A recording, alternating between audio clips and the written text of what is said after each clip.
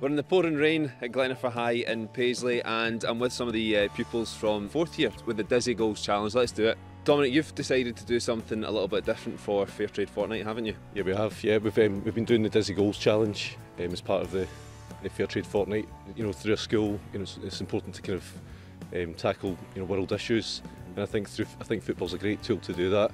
This is an S4 PE class. We've been doing Dizzy challenges all season. And also I think the Dizzy Goals Challenge, it's also a bit more fun. It gets a laugh and a few people falling over like myself. Have you done the Dizzy Goals Challenge before? What do you do? You just spin around the ball 13 times, right. Then you have to run up and hit the ball in the back of the net. Hand on the ball? Yeah, hand on the ball. How did you get on after spinning 13 times round the ball? Yeah, I struggled to hit the ball but missed. I'm going to spin 13 times and hit the deck instantly. I'll be lucky if I get back up.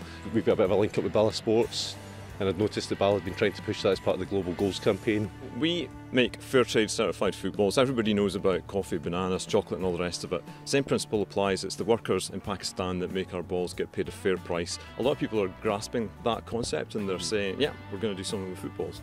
And that's exactly what Gleniffer High have done today. Yeah, the Dizzy Goals thing is just a great way for the kids to have a bit of fun and absorb the message that, Fairtrade makes a big difference for the workers.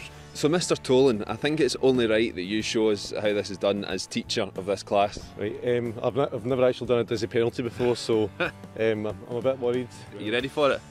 Ready for Mr. Tollan to take his Dizzy goal?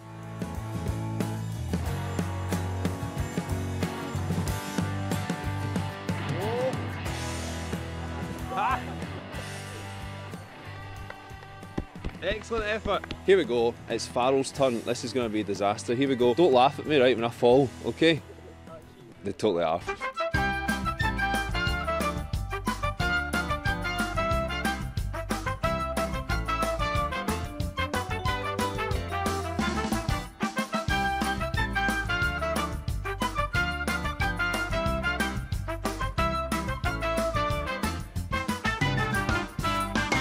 I think the adults probably maybe let themselves down. But, I think you might be right.